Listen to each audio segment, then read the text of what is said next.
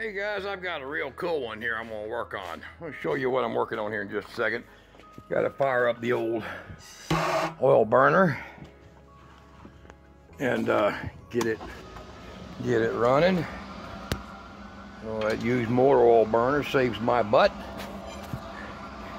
Heats this big shop for practically no cost at all.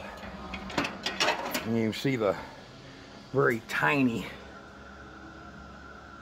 that's a 3/4 fitting, so you can just imagine the tiny film of oil going through there. Sitting in the shop is an old Winnebago, sorta. This is a former Winnebago, I guess you call it.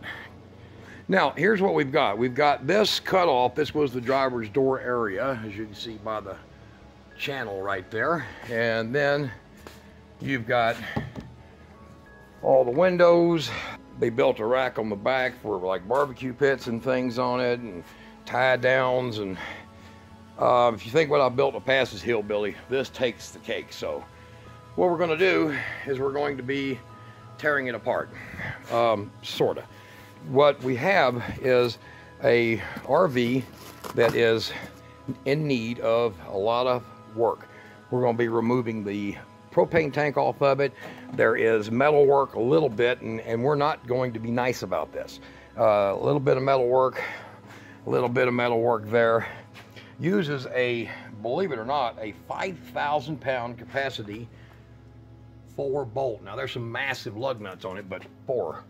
All right, now to give you a little more detail, what I'm talking about in this video, and I'm going to cut this part in, and then I'll finish the video. You'll see the interior and everything else.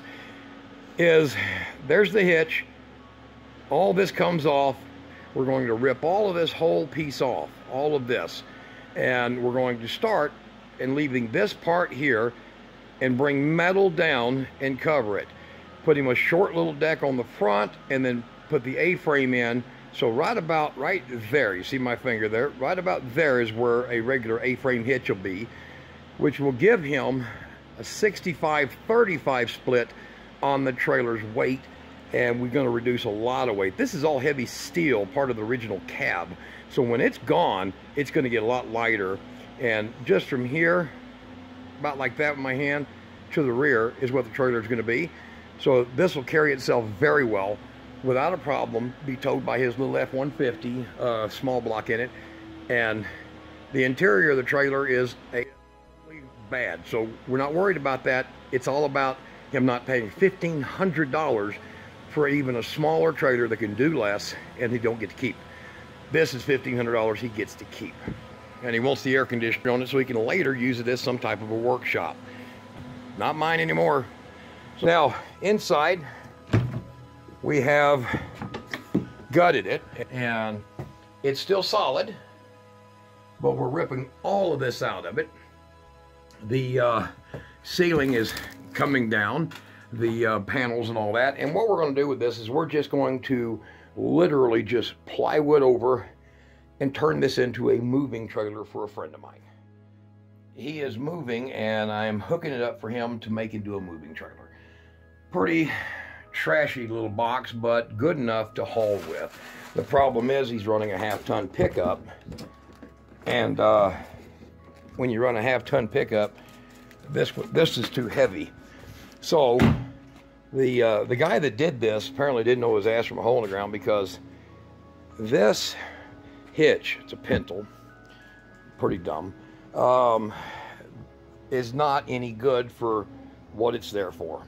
So we're going to be chopping this front somewhere about in here. I might look for where a structural point is, but somewhere about right in here. This is a 75-25. So the point in which the axle is at, it should be about a 56-57% should be this direction, and about 43, 44, 45% should be this direction, and it's not. It is definitely right at 75-80% up front, all of it, which makes the tongue weight on this thing incredible. I think it's right at about 900 pounds tongue weight on this. 1/2 ton truck ain't gonna fly. But by cutting off about 300 pounds of weight in moving this back and redoing it. As you can see under there, all the structural, original crap. A lot of stuff will come off of here.